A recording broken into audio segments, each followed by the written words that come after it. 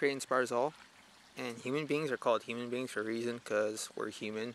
We experience all kinds of like emotions and feelings and whatnot. We're not lustful beings.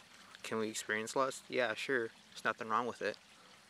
However, when our whole lives are consumed by lust, that's when it becomes problematic.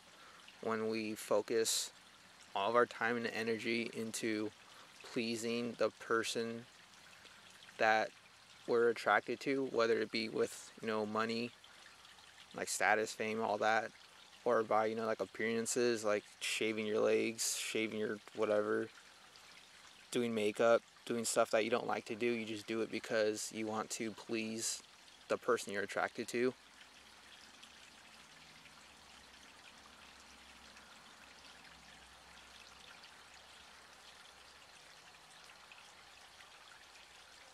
I just feel like the adult industry was like the catalyst for sexualization,